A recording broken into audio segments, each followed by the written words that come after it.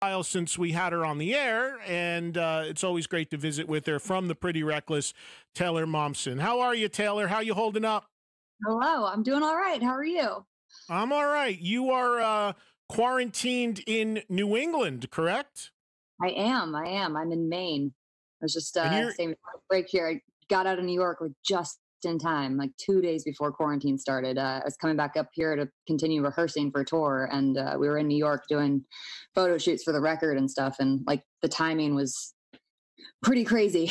ended up stuck up here, which is not a bad place to be.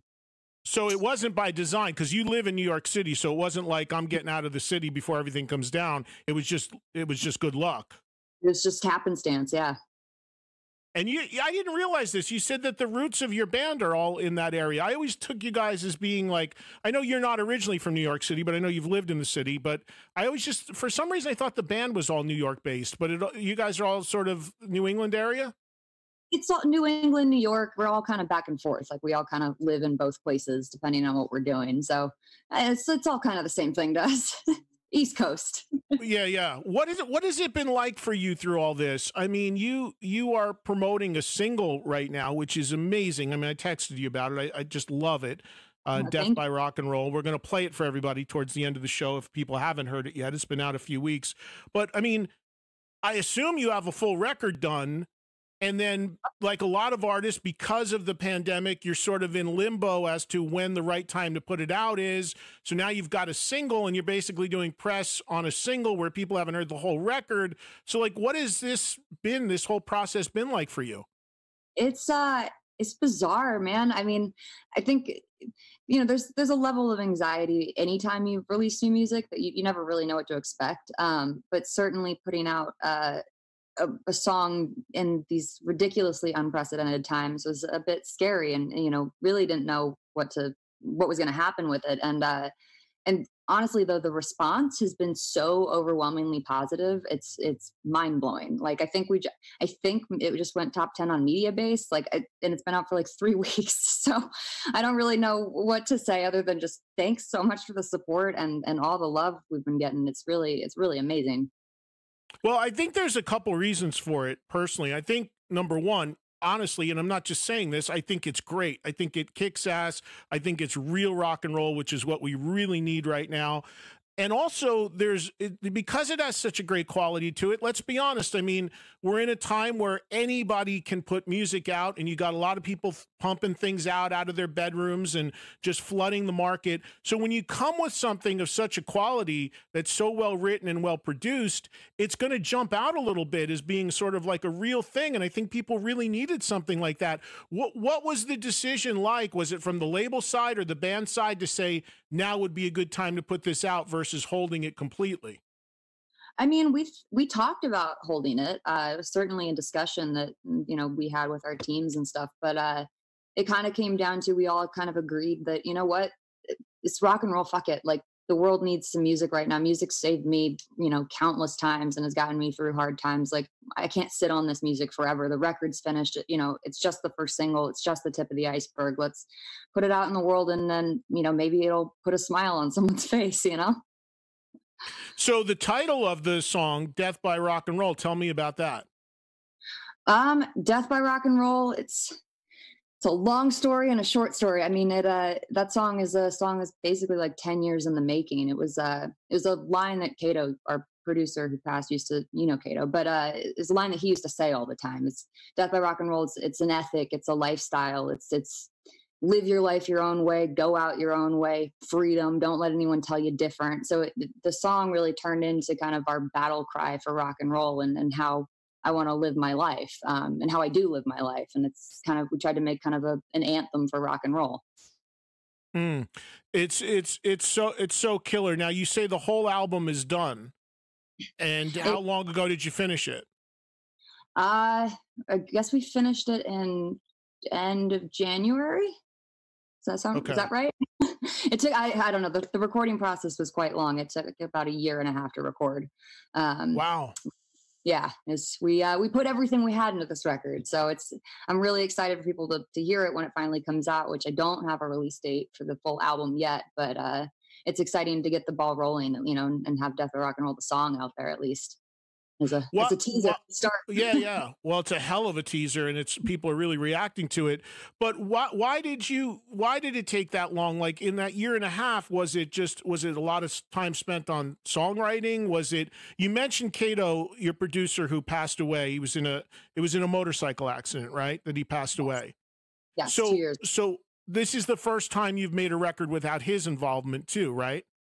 Yeah, I mean, in a lot of ways, this feels like our first record, in the sense that we kind of were starting from scratch again. I mean, it was like you just said, it's the first time we'd ever made music without Kato, so we kind of had to learn how to do this, and do this again. And luckily, after Kato passed, I knew one other guy.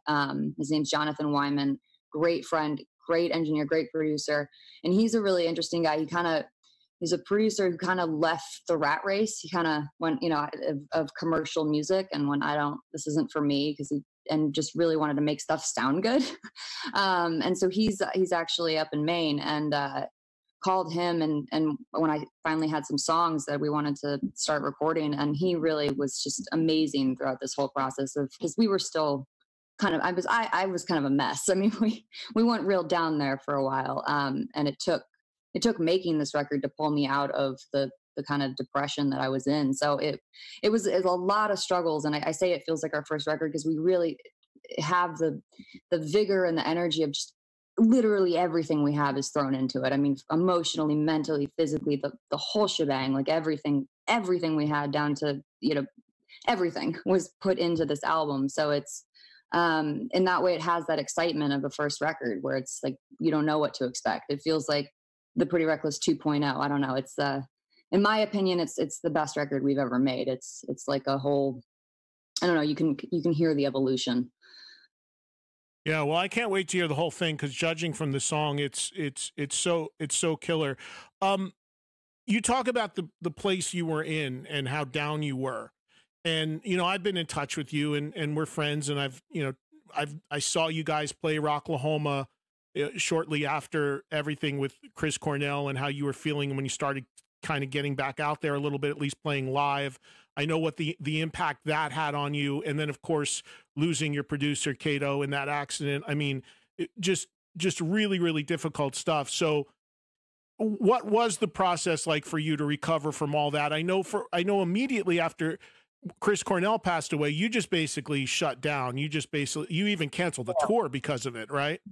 Yeah, I bailed. That devastated me. I mean, it devastated me is the only word that comes to mind. And I wasn't in a good place to be public. I was kind of a mess. And I canceled touring. I went, you know what, this is not, I can't get on stage every night and feign happiness and excitement that I'm here when I'm falling apart inside. So we canceled. I went home to try to process what had happened and take some time. And I actually started writing, and we were actually talking about, with Kato, we were talking about booking a studio and going in to make a new record. And then bam, got the call about Kato. And that was kind of the nail in the coffin for me, I guess, in a lot of ways, where it was just, that kind of put me over the edge. I kind of gave up, Eddie. Like, I kind of just went, fuck it. Like, what's the point of any of this? Like, I didn't know how to handle the grief.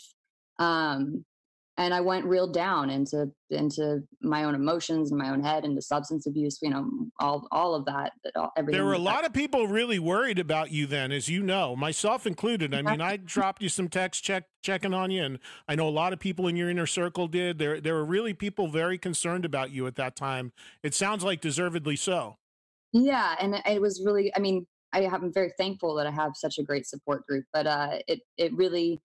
No, it was bad there for a minute, and to make a long story short, it was music, because I didn't really know what to do anymore. So I turned to music, started just by listening to records that I love and trying to just get through each day, and that kind of turned into writing, which I didn't really try to write this record. It kind of just poured out of me. And once that kind of started, then it was like, okay, I have I have enough material here that we need to start recording. And that led to the whole other process of how the hell do we go about doing this now? Which led us to Jonathan Wyman. But it was it was a long road, it's a long process, and I don't think it's grief and stuff like that. It's not something loss you never get over it. It's just something you learn how to live with. And I think this record, all of that, all the culmination of all of those emotions and all that shit we went through is really reflected in this record. The interesting thing for people to know about your love of Chris Cornell and how much it impacted you, and correct me if I'm wrong on this, but you didn't actually know him personally well at all. If I'm not No. mistaken, you were just a huge fan and he was a big influence on you. But if I'm not mistaken, you had told me shortly after that tragedy happened that you actually met Chris for the first time because you were on tour with Soundgarden, opening for Soundgarden the night Chris died. But I'm pretty sure you told me a story that he actually, the first time you met him was the night that he later took his life, right? That you were standing, you told me some story, he came by you as he was going off stage or something. Refresh my memory, tell me if I'm right, because I remember you telling me something like that. Not the first time I'd met him, but it was yeah, but I mean, I had spoken to him a few times on that tour. We'd had a couple nice conversations. He but I certainly didn't know him well by any means. I grew up idolizing and worshiping his music. But yeah, I mean, that night it was the last show of the tour. So I stood outside just wanted to say thanks and goodbye. And it was a brief, sweet moment. And we stayed in the parking lot hanging out after, he left, and we were hanging out and waiting for the buses to leave, and went to bed that night. And the next morning woke up to the most tragic news ever. And it hit me like a ton of bricks. Like I didn't know I'd never felt anything like that before. Yeah, yeah. And I think that's the thing. I mean, that speaks to how much he meant to you from a musical perspective, because Oh, the grief that you have is understandable, but it's coming from the place of just your love of how his music touched you more than anything, because it wasn't like you had a close personal bond with him like you did, say, with Kato, where it was, a different thing. yeah. He was somebody that Yeah. was very much in your world. Oh yeah, that was a whole. I think that's why it was so painful. I mean, not why, but one of the reasons all of this was so painful. It was such a 1-2 punch of like, I lost an idol, and then you lost your best friend, like bam, bam, right back to back. And it was something I didn't really know how to. Yeah, I'd never experienced anything even remotely close to it, and I had no idea how to go about healing. And it took a long time, but it's music and baby steps. That's what I learned. Just one little foot in front of the other until you'll end up on the other side. So, needless to say, I'm sure that some of these things that you've endured are certainly going to be manifested in this full record when we hear it. That it's Oh yeah. probably there's a lot in there. Safe to It, say. it's all in there. Yeah. It's pretty much as bare as it can get. It's Did that process help you, Taylor? Did it help you get on the other side of it, doing it through music?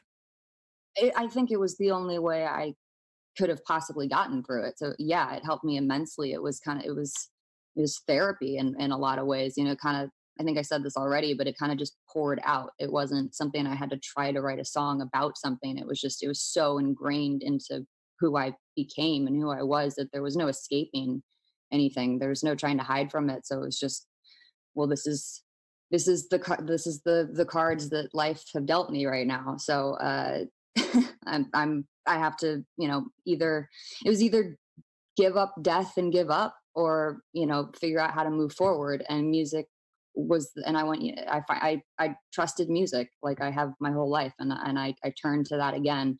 And I gotta say, thank God for rock and roll. I know it sounds so cliche, but rock and roll saved my life. Like it full on did 100%. Yeah, I've said this many times. I mean, I have so much respect for you on so many different levels as an artist, because you did we see and have seen over the years, like, a lot of people who, they're in acting and maybe they dabble in rock and roll or whatever. I mean, your commitment to rock music, the fact that you left acting and went after rock music to Mhm. really I mean, there's nobody that could ever possibly question your love or your commitment or how it's in your fiber. Do you have any desire to ever act again, or are you full on into music and you don't want to go back to that world ever? I mean, I'm always full on the music. That is 100%. Could never ever leave that behind. It's who I am as a person. I wouldn't know what to do with myself if I wasn't writing and playing music, even if it wasn't for the public. Like even if I was just doing that for myself. That's why it's the best job in the world. Is I'd be writing songs and playing songs in my house, like I am in quarantine right now, just because like for me. As far as acting, I mean, I was so against it for such a long time because it was such a part of my childhood. But now, you know, I'm an adult now. I've lived a lot of lives. I wouldn't say never again, just because, you know, life gets monotonous, you know, at times, and maybe you want to switch it up. So, you know, who knows, but it's not something I'm actively pursuing or anything, but I wouldn't say like a hard no, like I used to. Do people actively pursue you to get back into it? I get calls. I get calls. Yeah. Nothing sparked my interest yet though. What about getting this record out? When would you like to put it out? Like, is it just a label decision, or are you guys just going to kind of feel the vibes out there when it might be the right time to actually put it out for everybody to hear? Yeah, we're kind of feeling out the vibes. I mean, we want to put out a couple more songs too before the full album, like you would in any circumstance. I want to put out a couple, like introduce people to the album the way I want people to kind of get familiar with it before the whole thing is out. But I don't know. I mean, it's really hard to not be able to, I mean, just putting out one song, let alone a whole record, to put out music and not be able to tour on it is brutal. Like Yeah. it really, I mean, it sucks. I mean, I know there's so much craziness in the world right now, but it's very difficult because it doesn't feel real in a lot of ways, because, you know, playing live is the thing that really completes that circle. And to not be able to do that, you feel like it's like, you know, the song comes out and it's like, I'm sitting here alone, call the band, you know, you talk, you go, okay, it's out. Cool, guys. Doing great. It's doing great. About to get another Zoom. Yeah, about to do another Zoom. What you watching? You know, like it's what now? So it's a bit bizarre. So I think, you know, hopefully we want to kind of put the record out at least closer to, you know, when it looks like there's going to be kind of some more light at the end of the tunnel, so it's closer to when we can get back out there and actually play for real. Because quarantine videos and stuff, that's all good and fine, but, you know, how many of those can you actually do before it's, you know, we need to be in a room. I want Jamie smashing the drums and the guitars fucking blazing and the bass loud, and I want to scream into a microphone, and I want an audience in front of me, you know, like that's what's awesome. And it's a bummer to not be able to do that right now, but, you know, safety first. And this is a storm, like any storm, it will pass. So we just got to be patient. You know, I was thinking about it. You could almost re-release Messed Up World right now. It would kind of fit with what's going on, don't you think? You were a fortune teller there, Taylor. I don't know if we're a fortune teller. I don't know if the world just, I feel like every time, it wouldn't be a Pretty Reckless record without some sort of chaos surrounding it. You know, and unfortunately, I don't think the world changes that quick. Every time we put out a record, there seems to be a song that somehow comes back around when we put out another record that's relevant again. And yeah, Fucked Up World certainly is one of them, because we are living in that right now. Speaking of quarantine videos and speaking of Soundgarden, you did something, right? You did something with Matt Cameron, right? We did, yeah. We did Halfway There by Soundgarden, quarantine style, is kind of a tribute for Chris. And I think it turned out pretty well. It was my first quarantine video, trying to figure out all the technical aspects of things, which I've been struggling with. People think I'm joking when I get on these Zooms and stuff, and I go, this is the first time I've opened a computer in 5 years at minimum. Like, I have no idea what I'm doing. So I'm constantly playing catch up with all the Instagram lives and the Zooms and everything. But no, I think that turned out pretty well. And I think it was a nice tribute. Great song. Yeah, it really was. But that's interesting what you said, though. So you're telling me that you're not a good tech person. Like most people would think, like you're young, you should know all this stuff. Like I would think like, oh, well, Taylor could tell me how to do this or something. But no, you're the opposite. You're not. I wouldn't be able to tell you anything. I'm the worst. I literally, I have to call John. I have to call the band. I have to call our Sean Kelly, our engineer, our tech guy. I'm calling everyone going, how do I do this? And they're like, it's so easy. You hit the button. Like my first Instagram live. I was just trying to figure out how to do it before it was all interviews and stuff. So I went on with my friend Allie. Do you know Allie? Of course I know Allie. Yeah. She was like, I'll teach you how to do it. So we tried to do it together. Got on, kind of worked, didn't really understand it, couldn't read the comments. They were going by too fast. I'm kind of blind. I didn't really know what I was doing. We go, okay, wrap it up. I get the hang of it, kind of. And then I couldn't figure out how to end it. And so so she hung up and I'm stuck on Instagram Live and I'm going, how do I hang up? Someone tell me how to hang up. And everyone just keeps typing end. I'm like, I get it. I'm trying to end it. And I see in the corner, there's a giant button that says end. I'm like, oh, I'm stupid. Okay. Thanks, guys. Till next time. See, I'm 55 years old. You're 20 something. You're supposed to know those things. I'm the person who's supposed to be doing what you're doing, Taylor. Yeah, I don't spend time on computers. I don't like it. I don't enjoy it. I like reality. I like playing music and I like actual conversations and all the apps and all the whatever. It just seems like I don't know. I guess it passes the time. It's kind of interesting. I like it in quarantine and the fact that we can still stay, connected with one another. I think that's great. But spending all your time on a computer just seems like a waste of life to me. Go outside. Yeah, no, I agree. And the last thing before we play the song, I mean, and this ties into what we're talking about as far as doing live shows, and anybody that's seen the Pretty Reckless, just a tremendous live band. And I was just running down every day for the last few months. I've been on here running down concerts, tours, festivals that are postponed, canceled, whatever the case may be. As far as live plans for you guys, obviously, I'm sure that's all backburnered. Nothing on the books now, right? No, and it's well, I won't say not on the books. It's just we had a great touring plan for this year. I mean, it was all the festivals, all the U.S. festivals, all the Europe festivals. It was Guns N' Roses with Gary Clark Jr. It was Foo Fighters. It was Pearl Jam. Like great touring set up. And I think what's happening is just all of that. None of it's really canceled. It's all just getting pushed. So I'm trying to keep the positive outlook on everything. Like nothing's gone. Everything's just temporary.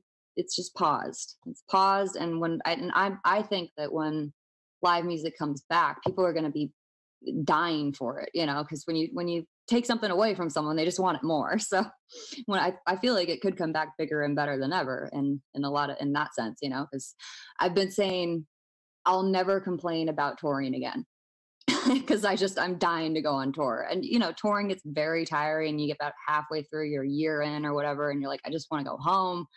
Never again. I'll never take it for granted again because it's the best job in the world. And I fucking miss it.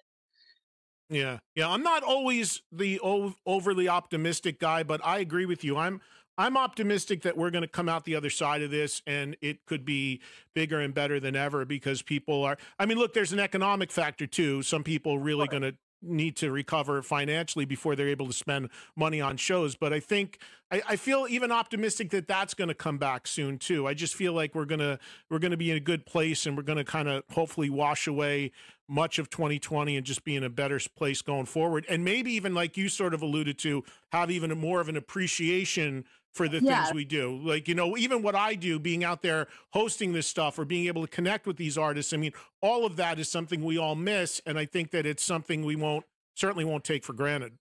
Exactly. Couldn't have said it better. You stole the words out of my mouth. Well, listen, I want to wrap up with you only because I want to play Death by Rock and Roll in its entirety. It's important people hear this because it's that good, and I've been raving about it since I first heard it, and I'm so psyched to hear the rest of the record. And of course, when the album comes out and there's more to talk about, well, you can come on anytime. You're always texting me like, hey, about this. Just come on anytime. Well, I don't know. I don't know it's got to be professional or whatever. No, I don't know. No, it doesn't. You know me, it doesn't. Well, I know you, but then it has to go through, Sirius has to get on. No, just text me and I need the hotline. I need to chime in on this, and you'll be on in 2 seconds. Right, it's easy. I will. All right, you always have an open door anytime you want to come on. You know that, and we'll do the professional bit when the full album comes out and remind everybody about it then too. So, hey, I'm glad to see. great to talk to you. I'm glad to see you sounding and looking so well. I'm glad you're feeling better. Congrats on the song. It's killer. And hit me up if you need anything. Eddie, I love you, man. Thank you so much. Thanks, Taylor. You too. Take care, all right? All right, you too. Stay safe. Bye-bye. We'll talk You soon. too.